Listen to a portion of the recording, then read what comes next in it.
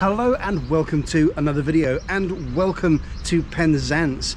I'm at the station here in Penzance. It is the most southerly railway station in the UK, and Penzance is the most westerly town you can get in England. But today I'm going even further west in England. About 30 miles that way are the Scilly Isles, and that's where I'm headed by plane with Isles of Scilly Skybus. It's going to be an interesting day. I almost didn't take this trip because the weather here was just so unpredictable. Yesterday there was torrential rain, and as you can probably tell, I've been rained on as I've walked up to the station from my hotel this morning. I'm waiting for the bus that will take me to the airport. Let's just see how it pans out. Should be a good one. Enjoy the video. If you're flying from Land's End Airport with Isles of Scilly Skybus, you can book a bus, one with 4 wheels that is, to take you from Penzance station to the airport. It costs £7. Look out for the marked bay by the station, and don't do what I did and hang around the actual bus station for 10 minutes.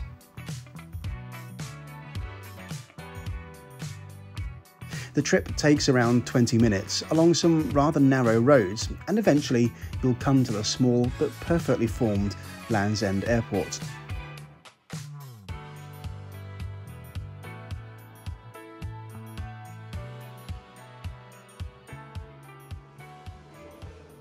I've been to a lot of small airports, and this one is by far the nicest. With just one check-in desk, one airline to handle, one cafe and one gate, it feels a lot more like the visitor centre of a nature reserve than an airport. And I mean that in a good way. It is a lovely airport. What it isn't, however, is a sleepy backwater. There were 24 public flights booked in or out of the airport today, as well as a few charters, and there was always something going on outside on the tarmac. Almost all Skybus flights use the remarkable twin Otter aircraft, with the even smaller Britten-Norman Islanders relegated to occasional charters and subbing in for a twin Otter if one gets a tech fault. This Islander appears to be going nowhere today.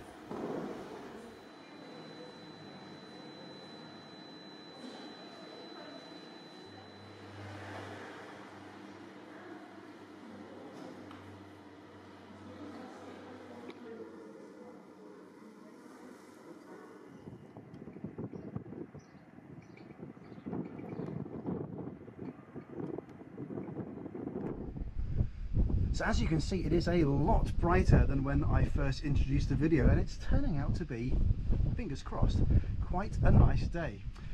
Anyway, a couple of things you'll need to know if you're going to fly with Isles of Scilly Skybus over to the Isles of Scilly. Firstly, there are no dedicated boarding passes. You'll get either a yellow or a white boarding pass like this, depending on which flight you're on, and it's all handwritten. It won't have your name on it.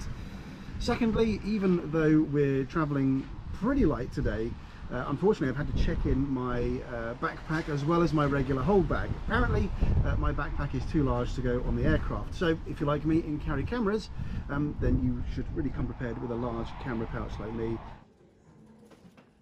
Yes, Skybus has a very restrictive hand luggage rule, much more so than other twin Otter operators I've come across in the past. So forewarned is forearmed, and be prepared to check even a reasonably sized backpack. The safety briefing is held in a small room between the gate and the entrance to the tarmac. As it turns out, my seat, 7C, is an exit row and doesn't have any space for under-seat bags at all. Seatbelt is fastened, adjusted, and unfastened like...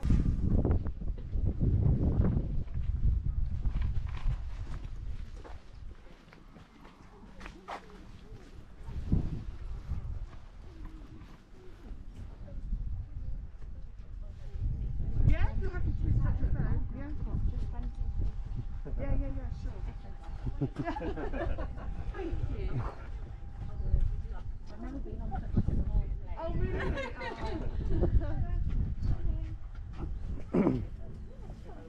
Thank you. Oh, sorry, you took in 17? Yes. Yeah, you'll have to wait. No, that's all right. Sorry. No, it's not going to leave without me, don't worry. Oh, wait.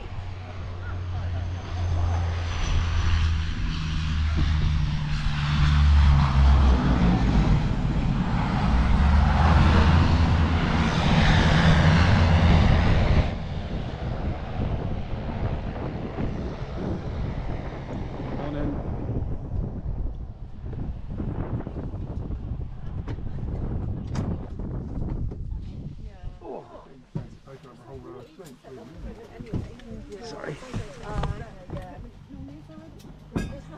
Check before we take off. Thank you for your attention and we hope you enjoy the flight.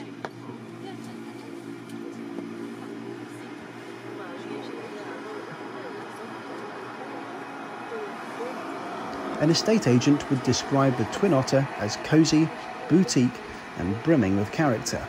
Basically, it's very small, but the flight is only 20 minutes. Being right at the back, my cockpit footage wasn't great on this journey, but I got a ton of much better footage on the way back, as you'll see later in the video.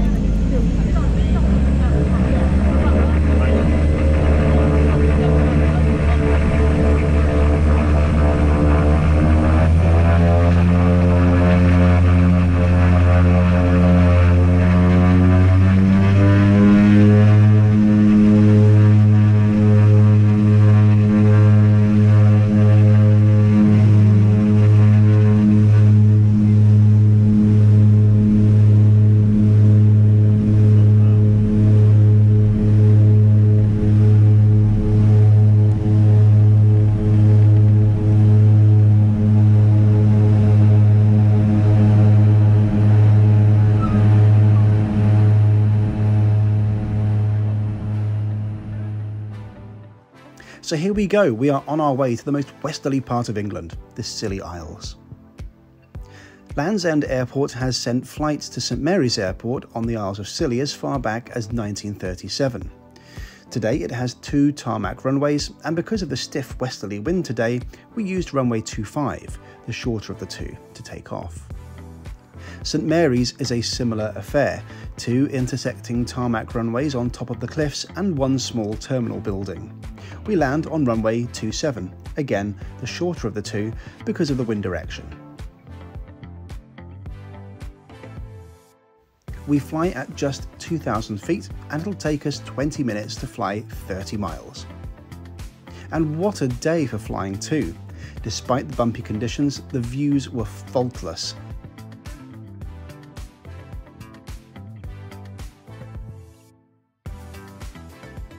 This is Sennan Cove lifeboat station, and here is the Land's End visitor attraction, which you can just about make out through the blur.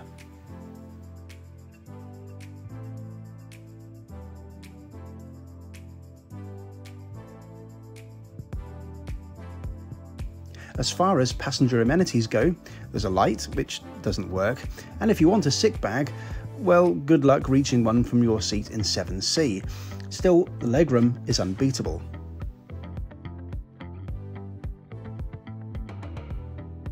A couple of things to point out that are unusual. Firstly, this animal carrier, which I've never seen in a passenger cabin before, and there's no eating or drinking allowed whatsoever. It's not clear if this is because the airline doesn't want to have to clean during its very tight turnarounds, or whether it's related to COVID, but there you have it.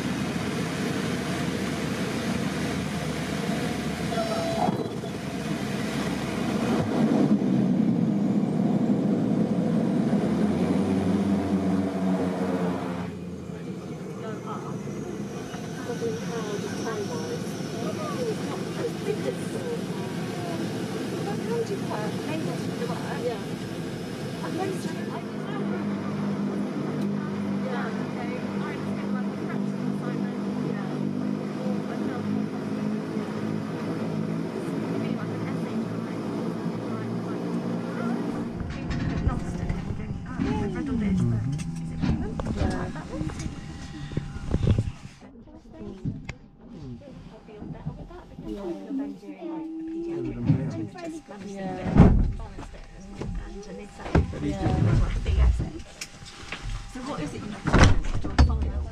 Yeah. So it shows that you can work the equivalent of that. If you'd like to make your way up, please mind your heads and vacating. Thank you. Thank you very much. Thank you. Cheers, thank you. Right, thank you. Cheers.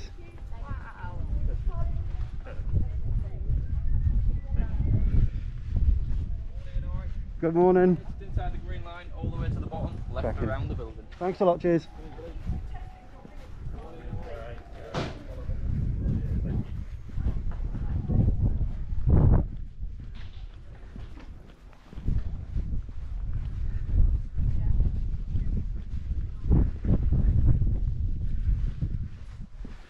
Well, here we are. Welcome to the Isles of Scilly.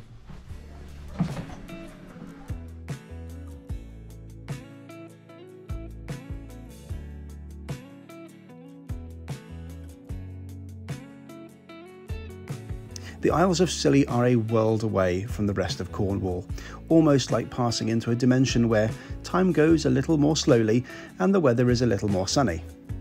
So my original plan had been to hike the main island, St Mary's, and head back to Penzance on the ferry, something I'd bought as a package from Isles of Scilly Travel. However, although this video suggests this was a calm summer's day, the weather was really unpredictable, and having seen the weather advisory, I realised there was a good chance of being late. All my travel is done on a really tight schedule, and I always have a plan B and a plan C. My plan B was to have a late breakfast and book a return flight instead. This cost me £93 on top of the £179 I'd already paid, so this was an expensive day out, but worth it. Still, it just gives me an excuse to come back, and I might even try the helicopter next time too.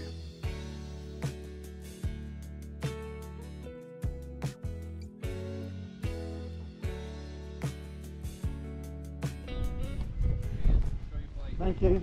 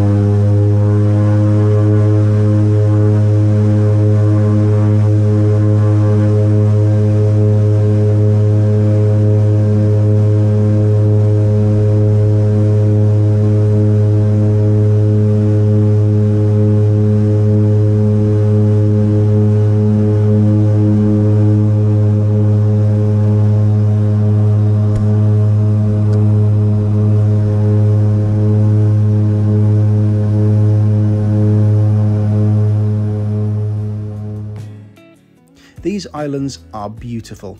I'm so pleased to have visited, even if it was just for half a day. You see, I'm old enough to remember life as a geography-obsessed kid without the internet. The Scillys on the map were always mysterious. You couldn't go online to easily find out what it was like there. There was no Google Street View to spoil things, of course. It was just a total unknown off the coast of England. As you can see, the Scillys are bloody lovely, and I promise you there are no filters used on these clips.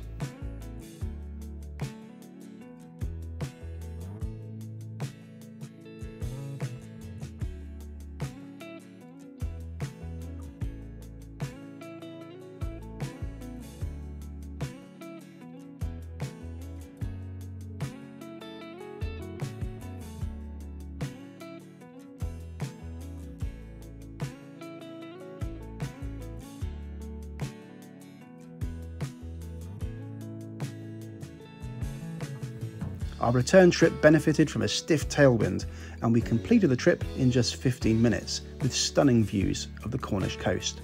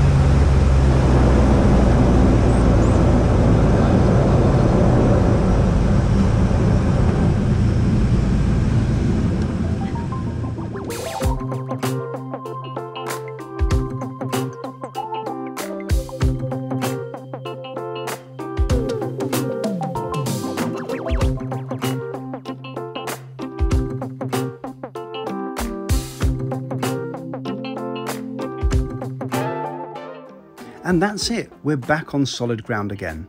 Thanks so much to Free Trade for sponsoring this video and making it possible. Go to freetrade.io/wingingit, download the Free Trade app, create and fund your account, and you'll get a random free share worth between £3 and £200. Start investing responsibly today. Thanks so much for watching, and I will see you in the next video. Bye for now.